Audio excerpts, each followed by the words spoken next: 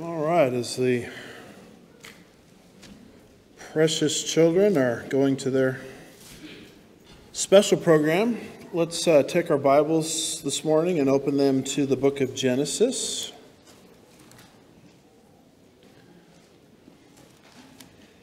Genesis chapter 31, beginning at verse 13.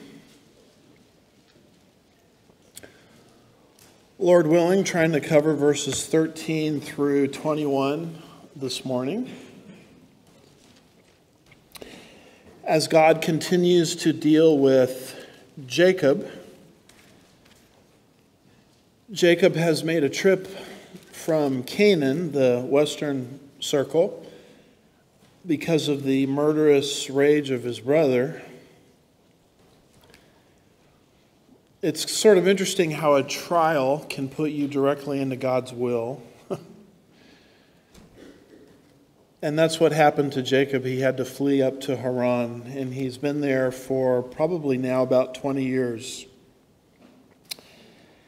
He's now got 2 wives, 2 maidservants, 11 sons, and a daughter. That's a lot of stuff going up there in Haran. He's a busy guy, I guess. And God says, all right, it's time to come back from Haran up north to the land of your birth. Some of your Bible translations will say the land of your nativity. And what happens as God is moving Jacob from Haran back to the land of Canaan, and this is a message, by the way, that we have entitled 2 to 3 Witnesses. How do you know if you're in God's will? Well, there's an ancient principle at work. You'll see it here. You'll see it in your own life. It says, let a matter be established by 2 to 3 witnesses. More on that as we progress. But his circumstances have changed. There's been a change of relationship with Laban. Laban is now hostile towards Jacob. And Jacob, of course, has received a word from God, divine revelation. It's time to leave Haran and go back to Canaan.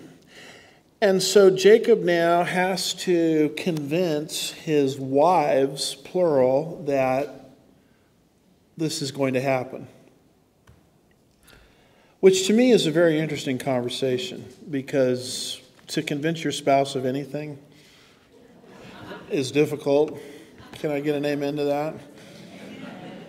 My wife down here didn't say amen. She's just giving me a cold stare, you know. But he's got 2 wives he's got to convince. And what's sort of interesting is his wives didn't know anything about Canaan. They had lived their whole lives in Haran. And he's got to convince them that it's time to go, to leave everything you know, and you got to go to a land where you have never been before. So he summons his wives, verse 4. It's sort of a private talk in the field, away from the tent. And he lays out the case, verses 5 through 13. And part of it is Laban and his attitude towards me has now changed. Laban's attitude has changed. Laban has been dishonest, even though I have been very diligent. And beyond that, God has given me a word. The revelation is given in verse 3. More is going to be said about this revelation, but he describes this revelation. He sees a vision, he sees an interpretation, and then God gives him a command to leave Haran and go back to Canaan. And so we pick it all up there in verse 13. God speaking to Jacob as Jacob is trying to describe what happened to his wives.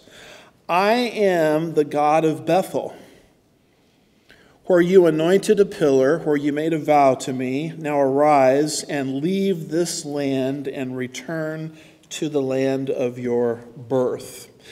A very interesting passage for a lot of different reasons. The first of which is, you'll notice it says, I am the God of Bethel. That's interesting because verse 11 says, the angel of God said to me in the dream. And there's so much debate today in theological circles. Well, who's the angel of the Lord? To me, it's very simple. The angel of the Lord is mentioned in verse 11.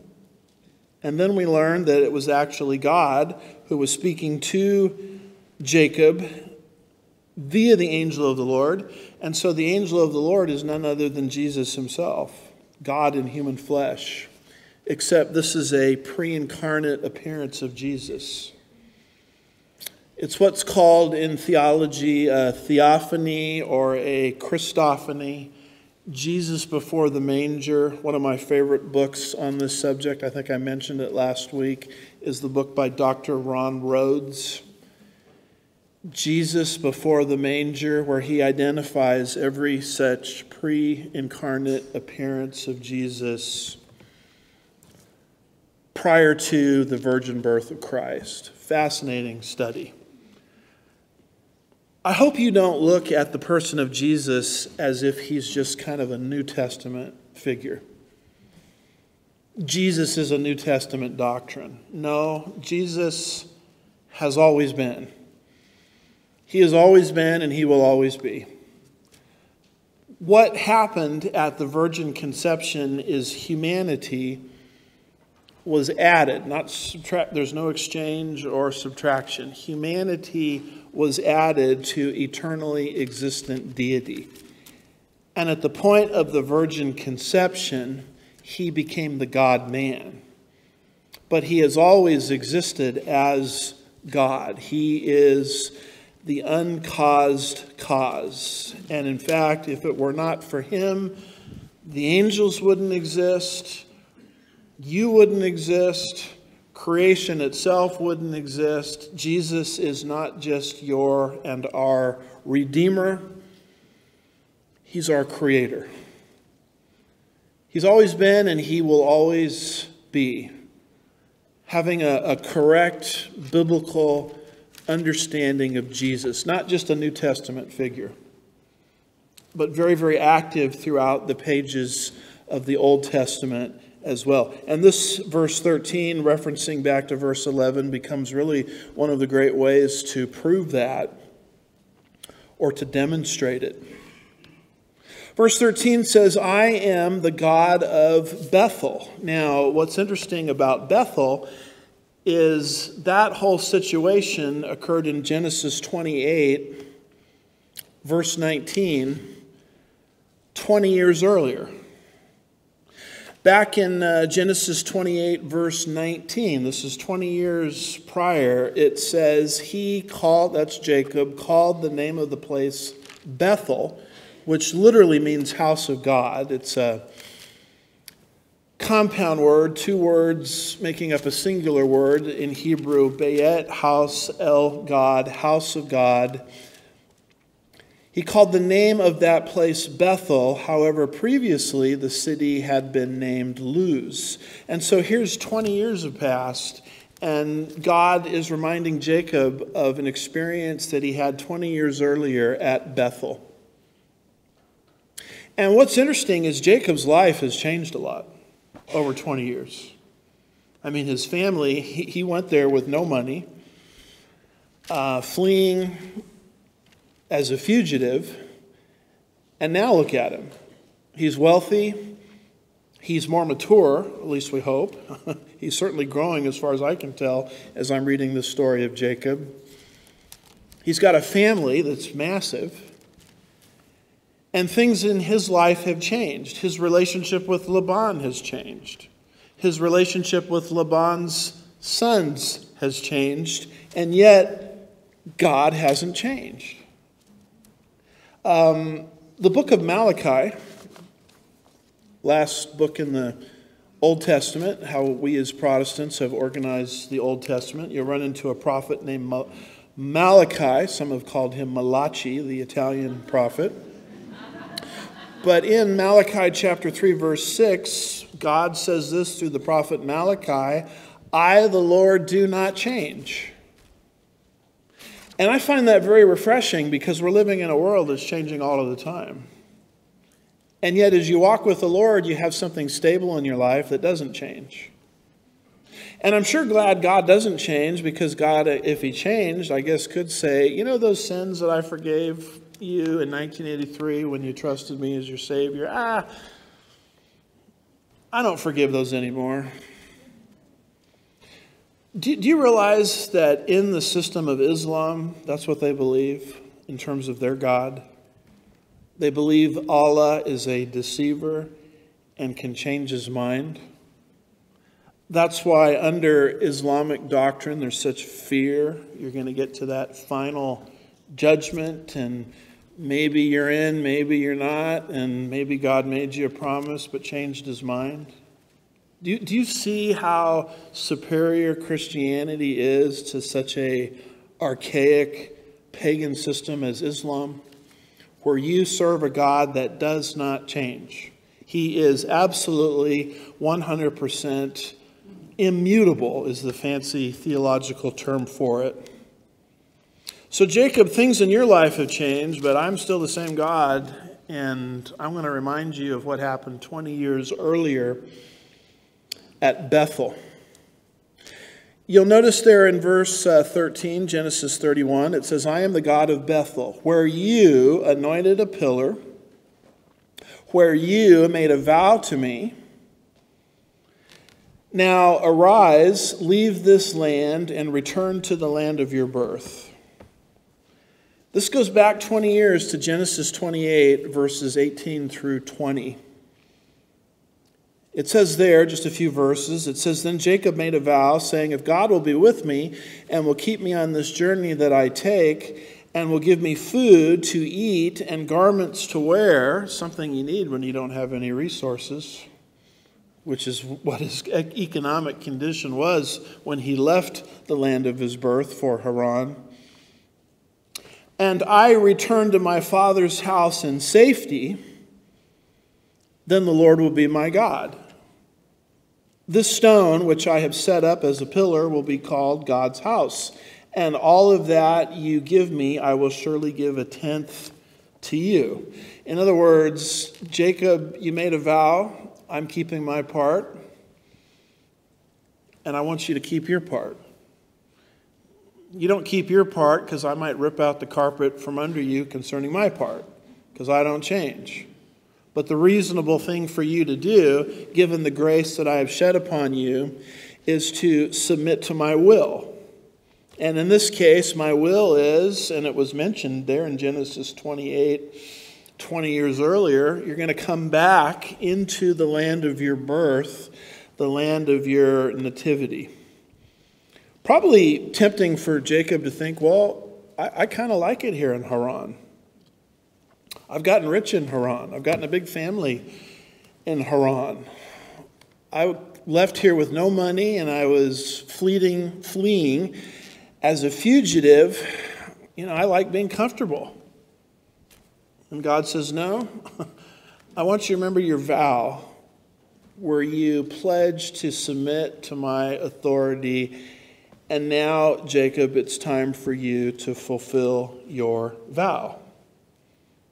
Do what's reasonable. Do what's logical. Since I've so blessed you, the least you could do is submit to my authority. Not because, I'm going to throw you into hell if you don't. Romans chapter 12, in verse 1 in the New Testament, Paul writes, Therefore I urge you, my brethren, by the mercies of God, to present your bodies as a living and holy sacrifice, acceptable to God, which is your spiritual service of worship. What is the logical thing for a Christian to do with their life? It is to submit to the authority of Jesus. A lot of Christians think if they don't submit to the authority of Jesus, then Jesus is going to pull out the carpet from under them. That is not so. Your promises from God are unchangeable because God is immutable. Then why should we submit to the authority of Jesus? Because that's what's logical. The book of Romans says that's your reasonable, logical aspect of your spiritual service unto God. So submission to the lordship of Christ, submission to the authority of Christ is not something that is done through terror. Well, if you don't do this, you never got saved, Calvinism. Oh, if you don't do this, then you're going to lose your salvation, Arminianism. Two beliefs that we don't teach by and basically reject here at Sugar Land Bible Church. So the Calvinist and the Arminian come alongside us and they say, well, how are you going to keep these people in line? I mean, if you teach them grace on Sunday, they're going to live like the devil Monday through Saturday. And I guess you could if you wanted to, but the thing is, I don't really want to do that because that doesn't even make any sense. I mean, that would be totally an illogical, irrational use of my life. Why? Paul says, in light of these mercies. What mercies are those? The ones he's unfolded in chapters 1 through 11 of Romans. In light of those mercies, the logical or rational thing to do is to submit to the authority of Jesus Christ. This is what God is saying here to Jacob. It's time for you to leave. It's time for you to submit, even though it might be more comfortable for you to stay. And your submission is logical because of the grace that I have poured out on you. Verse 13, I am the God of Bethel, where you anointed a pillar, where you made a vow to me. Now arise, leave this land, and return to the land of your nativity or your birth. God has identified himself, verse 13, the God of Bethel, and now God has given a command. Leave and go back to Canaan. Leave Haran in the north and go back to Canaan. It's time to go. What you're going to see in the Bible as you study it is God is really good. I mean, he's really good at this. Is taking the people out of the land of Israel. This is still Canaan. It hasn't even been named the land of Israel yet. In fact, the name Israel hasn't even been mentioned yet in Genesis. I believe that's coming in chapter 32, if I'm not mistaken. But God is really good at taking his people who are outside of the land and bringing them back into their homeland. This happened with Abraham, Genesis 12, who fled into Egypt, you'll recall. And God said to Abraham, it's time to go back into the land of Canaan. You will recall that this happened with Abraham's servant, Genesis 24, as the servant was seeking a wife for Isaac. It's time for you, the servant, to leave Haran and come back into the land of Israel. In fact, this is actually the story of the Bible when you think about it. The nation of Israel is outside of their land and they come back into the exact same land. This is what is predicted for the Egyptian sojourn. It's predicted in Genesis 15, 13 through 14. God says you're going to go into Egypt, but 400 years later, you're going to go right back into your land. Fulfilled, by the way, in the book of Joshua. And then 800 years is going to progress, and the nation of Israel is going to become progressively sinful. So they're going to leave their land again and go 350 miles to the east into a place called Babylon, but they're going to be recycled right back into that same land as recorded in the books of Ezra and Nehemiah. And then the same thing is going to happen 40 years after the time of Jesus. The nation is going to be pushed into what is called the diaspora, the worldwide dispersion. And they're going to be recycled back into that same land. The prophet Ezekiel predicted it. So I guess my question is, if God did it once with Egypt and did it a second time in terms of the return from Babylon, do you really think God can do it a third time? In fact, I would say this, that third time there is happening right now. the nation of Israel has been miraculously reborn. The miracle on the Mediterranean, one of the key signs of the time period that we are living in today. The super sign, as some have called it, for the last days.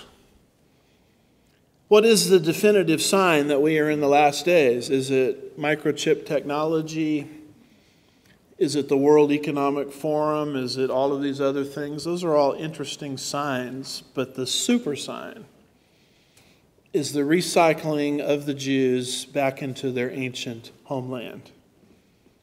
That is something, a people group being displaced from their land for 2,000 years in worldwide dispersion, and yet God says it's time to go back, and they go right back into the same land that they were kicked out of 2,000 years earlier, and they've got their same religion, and their language is revived. Show me another example of this in world history. No such thing has ever happened. And yet this idea of out, back in, you're seeing it right here with Jacob. It's a prefigurement, if you will, of the pattern of God throughout the pages of his word. So he has convinced his wives by presenting the case that it's time to go. God told me it's time to go. And watch the response of the wives. I mean, you think they would drag their feet. I mean, we like the shopping malls here in Haran. Is there a Macy's in Canaan? I don't, not that all women ask those kind of questions, but sometimes men ask those questions more than women. What's the comfort level like? What kind of house are we going to live in? I mean, these wives, I would think, could have just totally dragged their feet. But because they answered the way they did, God confirmed the matter to Jacob and to them through the mouth of 2 to 3 witnesses. They kind of have the attitude that let's get out of here. We can't get out of here fast enough. They start to talk about their loss of inheritance under Laban, and you see that there in verse 14. Genesis 31 and verse 14, Rachel and Leah, 2 wives, said to him, "Do we have any portion or inheritance in our father's house?" Now, the way this is set up is linguistically, it's a question that expects a negative answer. In other words, no, we don't have an inheritance. Why not? Well, if you go back to verse 1, Laban had now had sons, which didn't exist when Jacob came into Haran. 20 years have passed. Now he has sons. And so the attitude of the wives is, now that Laban has had sons, verse 1, the daughters of Laban, Leah and Rachel, would inherit nothing. So why would we stick around here? And then they talk about their loss of dowry, verse 15. They say, "Are we not reckoned by him," that's Laban, "as foreigners?" Now this is a question that expects a positive answer. The question in verse 14 expects a negative answer. The question in verse 15 expects a positive answer. We are like foreigners. In other words, Laban sold us for 14 years of labor by Jacob to Laban. So we're as good as foreigners to Laban. And then the second part of verse 15, "For he," that's Laban, "has sold us and has also entirely consumed our purchase price." He has devoured our money. Our dowry, so to speak, has been taken away. In other words, Laban did not use Jacob's 14 years of service to financially provide for his daughters. I mean, he had 14 years of service. Obviously, he saved some kind of money or gained some kind of financial benefit during that time period, and none of it went to the financial provision for the future of his daughters. Laban's flocks had increased because of Jacob's presence. And none of that increase went to his daughters. sort of a sad situation. Laban was even violating the customs of the day by not providing anything for his daughters. Now, you'll notice here Arnold Fruchtenbaum makes reference to the Nuzi tablets. You probably haven't spent a lot of your devotional time this week in the Nuzi tablets, but I like to reference them a lot in our study of the book of Genesis to tell you that the Nuzi tablets and something that's going to be mentioned a little later called the Code of Hammurabi furnish the archaeological background explaining that what is happening in these patriarchal accounts is history. In other words, what we're reading about in the Bible accommodates to the culture of the day. This is not Jack and the Beanstalk. This is not story time. This is actual history. The Nuzi tablets are clay tablets that were discovered near Kirkuk, Iraq in the 1920s. They date back to the mid-2nd millennium BC when Nuzi was part of Haran, in essence. They contain family archives and legal documents that shed light on everyday life and customs of that time period of those in Haran and their neighbors in Mesopotamia. Some of these customs, such as the tablets of sistership, may have parallels with the biblical patriarchs who lived in the same region 700 years earlier. Arnold Fruchtenbaum writes this: according to the Nuzi tablets, the father of the bride was to give some of the bride price, money for the groom, to the bride. Jacob did not give money to Laban, but he gave him 7 years of service for each wife. However, no part of Jacob's work was given to the daughters. None of the increase of the flock was set aside for the daughters. Now notice this, Fruchtenbaum says, this went contrary even to the custom of their own territory, because the Nuzi tablets indicate that this is what people normally did, but he ignored it.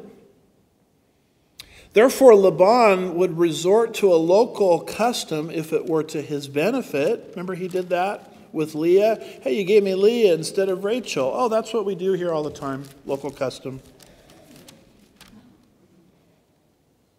But then, when it came to a local custom in terms of financial provision, he would ignore it. This is what kind of duplicity you're dealing with in this character called Laban. Therefore, Laban would resort to a local custom if it were to his benefit. He would go against it if it did not benefit him. Not Jacob, but Laban was the cheat here. This is the point that Jacob is making in his presentation to his wives. I've been mistreated. And kind of interesting, the wives don't jump to the defense of the father, but they say, yeah, we know the guy, our father is a real rip-off artist. It's kind of interesting that when we behave in an unethical way, our family members know what's going on. You can only hide so much. And I guess as a way of application, we could ask, what kind of testimony do you have to your immediate family, your congregation in your church? Because I have a church here at Sugar Land Bible Church, but it's not my primary church. My primary church is to my family. You have the same thing. You have an immediate circle of friends and particularly family members that you have influence over. And your congregation within your family is developing a mindset concerning your character. They're watching you all of the time. Professionally, you can fool a lot of people, but your capacity to fool your own family members, you'll start to discover, is extremely limited. Your family knows you better than anybody else. What kind of legacy are you leaving them? What is our reputation in our first circle of influence, our family? Laban had a lousy reputation. And the daughters say, yeah, we know he's doing all this stuff. He's treating us like foreigners. In addition, he has not been good with his finances. He has taken his prosperity, and we haven't seen a dime. Which is interesting because there's actually a biblical purpose for prosperity. Why does God prosper people? Why does God prosper Christians? And by prosperity, what I mean is you have the ability to have things, income, revenue, that's above and beyond the necessities of life. Most of the world doesn't have that. Many people in the United States of America do. What are you supposed to do with it? 1 Timothy chapter 6, verses 17 through 19 tells you. Instruct those who are rich. Who would the rich be? You've got more than what you need. That's rich. Instruct those who are rich in this present world not to be conceited or to fix their hope on the uncertainty of riches, but on God, who richly supplies all things to enjoy. Instruct them to do good, to be rich in good works, to be generous and ready to share, storing up for themselves the treasure of a good foundation for the future, so that they may take hold of that which is life indeed. Hey, Lord, I've got more money than what I need. I just got a raise. I just got a new job. I just got this paid off or that paid off. I've got more than I need. And the Lord says, fantastic, I gave it to you. And then we say back to the Lord, well, what should I do with it? And the Lord says, now you've got a greater opportunity for service that you didn't have before. Now you've got more in your hands to be generous with that you didn't have before. The purpose of prosperity.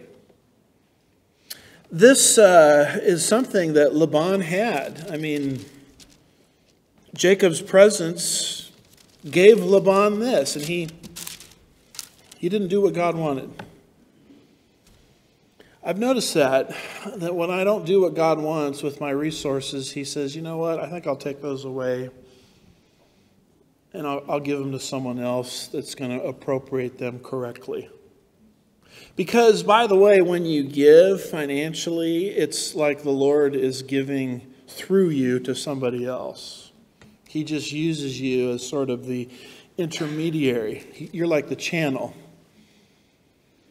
But then we say to ourselves, you know what, I'm going to cut this off, and maybe I shouldn't be so generous. And then the Lord says, well, you forgot the purpose of prosperity. You're no longer an effective channel. I think what I'll do is I'll re-siphon these resources to somebody else. The budget here at Sugarland Bible Church, to me, is just sort of unbelievable. How the Lord, with us not even passing the plate, how the Lord has been able to provide for this church far above and beyond what we need. It's just sort of mind-boggling. And at some point you got to ask yourself, well, why do we have this? He wants to use us as a vessel to bless other people. That's why we have it. And if we ever stop using it as a vessel to bless other people, I'm of the persuasion that God just shuts off the flow. And he'll send it to someone else that's going to be more pliable. You see, the purpose of prosperity. We've preached so much against the prosperity gospel. You know, the name it and claim it, blab it and grab it theology. That I think we've been so aggressive preaching against that, we've given people the impression that prosperity is wrong. It is not wrong. It's actually biblical. It's not a guarantee, but God can and does bless people. But with the blessing comes a responsibility. You know, you look at the United States of America, how it's just been radically blessed compared to other nations of the earth. And America has been faithful in using that excess to send out missionaries and be a blessing to other nations. But isn't it interesting that as our nation becomes more narcissistic, and more godless, the more we're starting to have economic problems. It's almost like God is saying, you know what, you're not going to be faithful with your prosperity. I'm going to send it to somebody else. And almost every time you pick up the newspaper today and read about the progress of the United States of America, it's one financial problem after another. Maybe the problem in the United States is we got some wrong priorities. Maybe we need to get back to God and God's word and be one nation under God, which is, isn't that on our coins? In God we trust. That's a joke. In God we trust written on our money, when it's really money we're trusting in many times and not God. Maybe I should trust God and then let him give me whatever I'm financially supposed to have. And if I have above and beyond what I need, I say, well, Lord, how can I be a blessing to somebody else? We forget that and our country changes. Economics change. I mean, we've got I don't mean to get off on this. Maybe I should change the subject. But, you've got these guys that can't even agree on a balanced budget anymore. I mean, if your upkeep exceeds your income, let me say that again. If your upkeep exceeds your inflow, there we go, then your upkeep will be your downfall. You cannot live beyond your means or you're going to have financial problems. How come we have a generation of politicians that don't understand that? Well, maybe it's because we don't understand it anymore. Look at most of our lives just recklessly financially, and we expect our elected representatives to act differently. This is a nation of the people, by the people, for the people. The elected representatives are nothing more than a reflection of our own values. We really need a spiritual revival in this country where we start to return to divine principles. Laban forgot the purpose of prosperity, and now Jacob is leaving. As the wives continue to speak, not only are they complaining about their lack of inheritance, rightfully so, they're being treated as foreigners, a rightfully so complaint. Verse 15, for he has sold us and has also entirely consumed our purchase price. But they recognize that the wealth transfer has occurred because God allowed it. God allowed Jacob to become wealthy. Look at verse 16. Surely the wealth which God has taken away from our father belonged to us and to our children. Because Laban failed to provide as he should have for his daughters, God provided for his daughters through Jacob. And we need to understand this because if you're on the unfair side of a situation where someone has not provided for you as they should have, that puts you actually in a pretty good select group, I should say, because when that happens to somebody, God provides. Psalm 27 and verse 10 says this, for my father and mother have forsaken me. What a painful thing that is when even those close to you, mom and dad, didn't do what they were supposed to do. For my father and mother have forsaken me, but the Lord will take me up. That's what happened here with these two daughters, Rachel and Leah. Laban didn't do what he was supposed to do. God says, you know what? I'm not limited by what Laban does do or doesn't do. I'm going to provide for you through another source. I'm going to provide for you through Jacob. Because Laban failed to provide as he should have, even violating the customs of the day, God provided for Rachel and Leah through Jacob. And so what do they do at the end of this conversation? They accept the fact that it's time to go. It's time to leave what we know and go to something we don't know. They say there at the end of verse 16, Rachel and Leah speaking to Jacob, "Now then, do whatever God has said to you." See what just happened here? Jacob just got his second witness. And because there's two wives saying this, he just got his third witness. What is the ancient principle of Scripture? 2 Corinthians 13, verse 1. Every fact is to be confirmed by the testimony of 2 or 3 witnesses. In fact, in ancient Israel, there was something called capital punishment to lawbreakers, but you could not put someone to death unless you had 2 to 3 witnesses watching the capital crime. And then one of the witnesses had to throw the first stone. Deuteronomy 17, verse 6, on the evidence of 2 witnesses or 3 witnesses, he who is to die shall be put to death. He shall not be put to death on the evidence of 1 witness. 1 Timothy chapter 5, you catch an elder in immorality. You better have your 2 to 3 witnesses lined up. Because only if do you have 2 to 3 witnesses watching an elder commit, which would be something, an open sin, an open act of morality. In other words, 1 witness isn't enough. And this protects the elder from the rumor mill.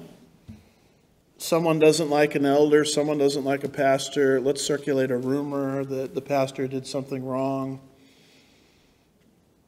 Let's run him out of town. You got your 2 to 3 eyewitnesses? Because the Bible says, 1 Timothy 5, let a matter be confirmed through 2 to 3 witnesses. It's a principle that goes all the way through God's Word. And the reason I'm bringing this up is God didn't just give Jacob a vision to leave. His vision was agreed to by his 2 wives. God is following his own rule. Let a matter be confirmed by 2 to 3 witnesses. Now, you got to pay attention to this because in your life, you're going to have to make choices. And you're going to have to ask the Lord to confirm it. You're not going to know what to do. I've been there many times. Lord, I think I'm supposed to do this, but I don't know if I'm supposed to do this. Can you please put your principle into work in my life? Let a matter be confirmed by 2 to 3 witnesses. A lot of people play this game. God told me to tell you. You ever had that happen? And I'm always wondering, why didn't God tell me himself? God doesn't work through someone coming to you and say, God told me to tell you. If that person speaking to you, God really said something to you about concerning your life, then that matter is going to be confirmed by 2 to 3 witnesses. Don't make a decision because someone said, God told me to tell you. Don't make a decision based on 1 witness. Ask for it to be confirmed. And don't feel like you're insulting God by asking for that, because God has said, this is an ancient principle that goes Old Testament, New Testament, through which I work. So here I am, I don't know how old I was. Early 30s. I had literally worked myself to death trying to become a lawyer. It's in California. And then suddenly I start to feel that God is telling me to leave that practice, leave that state, and prepare for the ministry. How do you make that kind of a decision? You look for 2 to 3 witnesses. I feel God is leading me that direction. Witness number 1. Are the finances there to afford seminary? Check. Witness number 2. What does your spouse think? Now, in this case, I didn't have 2 wives. I don't recommend that. I had one beautiful wife. And she said, you should. That's a big one right there. Your spouse is on board. Check. And then I'm involved with this case where it's one of those kinds of cases in the legal system that never gets fixed. It just drags on and on and on. So we go before the judge, and he fixed it lickety-split. Because my excuse was, I can't leave because I've got this case hanging over my head. And those always take a long time. And just like that, it was fixed. Now, I would say that's a 4th witness. So circumstances were all lining up. I didn't make a choice based on one witness. I asked God to confirm it. And he did. This is what's happening here in Jacob's life. He gets a vision from the Lord. But if God has really spoken to him, certainly God has the ability to change the hearts of his wives, which he did. In fact, God was working in this way the whole 14 years because his wives were seeing the fact that they were being mistreated by Laban because they were part of his family. So God was actually using Laban and his abuse of money and his abuse of people and his deception and the fact that he changed Jacob's wages 10 times as a reason or a rationale, confirming more witnesses as to why Jacob should leave. So learn that one in your walk with the Lord. Learn the principle of 2 to 3 witnesses. And so they leave Haran, and they move back to the land of Canaan. You come down to verses 17 through 21, and you have Jacob's escape. Verses 17 and 18 is his preparation. Notice his preparation for his family. Genesis chapter 31, verse 17, when Jacob arose and put his children and his wives upon camels. He's got a big family now. He didn't have a big family 20 years earlier. He's got 2 wives, 2 maidservants, 11 sons, 1 daughter. Another son will be born, Benjamin, down the road. This is the beginning of the nation of Israel. He makes preparation for his family. He makes preparation for his property. Look at verse 18. It says he drove away all his livestock and all his property, which he had gathered, his acquired livestock, which he had gathered in Padan Aram. Where did he get this property from? He was apparently a trader, not trader like Benedict Arnold, but a trader. He traded, with a D there, traded. And he had acquired a lot of property legitimately. Now that makes perfect sense because God in the Abrahamic covenant said, I will bless you. That's why his flocks have increased, his property has increased. This is property that he acquired legitimately, and he moves into his purpose, verse 18, second part of the verse, to go to the land of Canaan, to his father Isaac.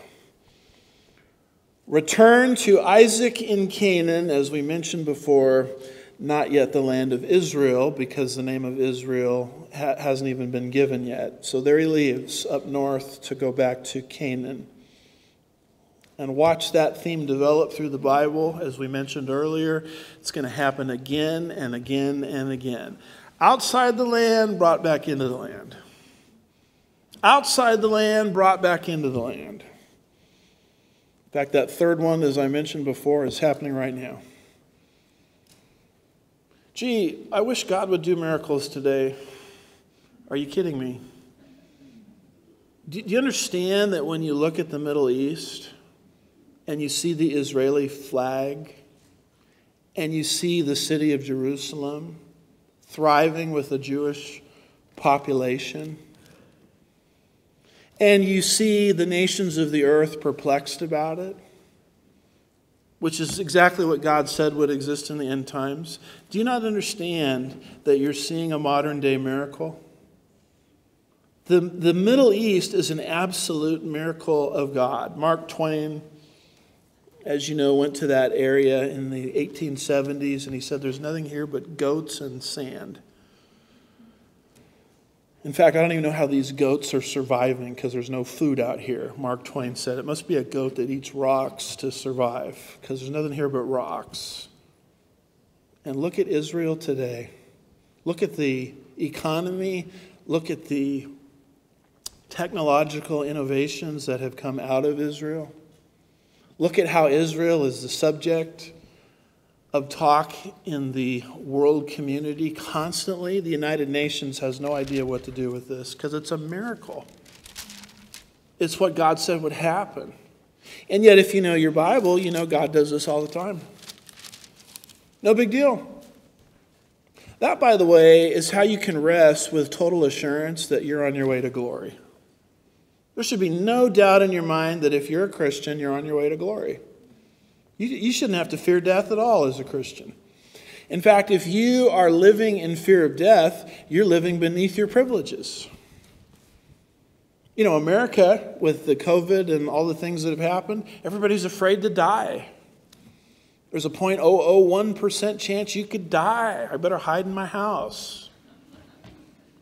Why is everybody afraid to die? Because they don't understand their future in God, how it's certain. How it's sure. I mean, if God can keep recycling his people back into the land when he says he will over and over again, don't you think God can take your soul to heaven immediately upon death? And if that's true, what are we so afraid of all the time? You know, the Bible over and over again says, do not fear. In fact, just this morning, I don't know where this appeared. Maybe on my news feed, but somebody had posted Joshua chapter 1, verse 8. Have you read Joshua chapter 1, verse 8 lately? He says there, Joshua 1, verse 8, the book of the law shall not depart from your mouth. You shall meditate on it day and night, so that you may be careful to do what is in it. Verse 9, have I not commanded you to be strong and courageous? Do not tremble or be dismayed. Why not? I'm afraid, Lord. What are you afraid of? The rest of the verse says, for the Lord your God is with you wherever you go. I think it's 365 times the Bible says don't be afraid. And as we've said before, that's once for every day of the year. Every day you get up, the Lord says don't be afraid. Don't be afraid. Yeah, but the economy and the balanced budget and inflation, don't be afraid. Yeah, but COVID, don't be afraid. And yet we're so fearful. Why be fearful when God is so good at getting people to their destination? Your ultimate destination, my ultimate destination, heaven itself. A little bit here on Jacob's circumstances, verse 19. When Laban had gone to shear the flock, so in other words, when Laban's back was turned, when he was distracted, Jacob left with his family. And then you go to the second part of verse 19, and Rachel does something very interesting. When Laban had gone to shear his flock, then Rachel stole the household idols that were her father's. Now, we know that Laban was an idolater. He was involved in divining. Back in Genesis 30, verse 27, it indicates this. And Rachel, one of Jacob's wives, stole what are called the teraphim, the statue, I should say, of the household gods. Why did she do that? Rachel was not an idolater. but she understood that the one who had the household gods could make claim on the family property. This was Rachel's attempt to gain Laban's property for Jacob. I'm not saying this is a good thing to do or a moral thing. It's just what she did. Arnold Fruchtenbaum says the Code of Hammurabi states that whoever has the household gods owns the property. The Nuzi tablets record an incident of the person mentioned earlier and states, and it uses a bunch of words I can't pronounce there, but there's the actual text. The conclusion is, so owning the household gods meant the owner could claim the property. Rachel was not worshiping idols, but rather it was her attempt to gain the property of Laban for her husband, because after all, Laban has ripped off her husband. So before I leave, I'm just going to steal the teraphim to benefit my husband against my own father, who has ripped me off and has ripped him off.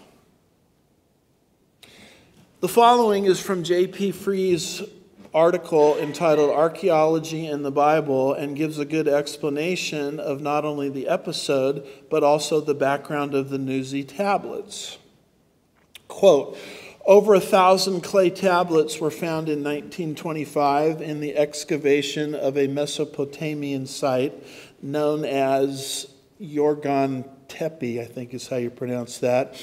Subsequent work brought forth another 3,000 tablets and revealed the ancient site as Nuzi. The tablets written around 1500 BC illuminate the background of the biblical patriarchs Abraham, Isaac, and Jacob. One instance will be cited. When Jacob and Rachel left the home of Laban, Rachel stole Laban's family images or teraphim. When Laban discovered the theft, he pursued his daughter and son-in-law, and after a long journey overtook them. That's coming up later in the chapter. Commentators have long wondered why he would go to such pains to recover images he could have replaced easily in the local shops. Oh, the Bible, prior to the Nuzi tablets and the discovery of the Code of Hammurabi, the Bible is obviously fiction, because he obviously doesn't care about his daughters. Why would he move heaven and earth to track them down? I mean, yeah, she stole the teraphim, but that could have just been replaced at a local shop there in Haran. It's kind of interesting. People doubt the Bible. People cast aspersions on the Bible. Just give it a little time. Because eventually what's going to happen is something is going to come out in history or archaeology that confirms this book to the core. That's what happened with the Nuzi tablets discovery and the Code of Hammurabi discovery. The Nuzi tablets record one instance of a son-in-law who possessed the family images having the right to lay claim to his father-in-law's property, a fact which explains Laban's anxiety. If you have the teraphim, you can lay claim to his whole estate. Now, prior to 1925, prior to this discovery in archaeology, nobody knew that. His moving heaven and earth, so to speak, to track them down didn't make any sense. And no doubt many people use that as an excuse to say, well, the Bible's just fiction, ha ha ha. We do the real history over here in the public school classroom. You guys are just involved in religion. And isn't it interesting with the Code of Hammurabi discovery, the Nuzi tablets discovery, we now know why she stole the teraphim, and we now understand why Laban went out of his mind to get them back. Because whoever had them, according to the customs of the day, could lay claim to the entire estate. Why bring this stuff up? I want us to understand this. I say this over and over again. This is history. This actually happened. These stories, as they're called, conform to the customs of the day, thereby confirming the biblical account. This is why I believe God in his providence has allowed a lot of these archaeological relics to be unearthed. I mean, isn't it interesting that in an age of total skepticism against the Bible, in an age where people routinely malign and dismiss the Bible, is it not interesting that God in his providence has allowed more proof to exist for the veracity of the Bible than any other time in history?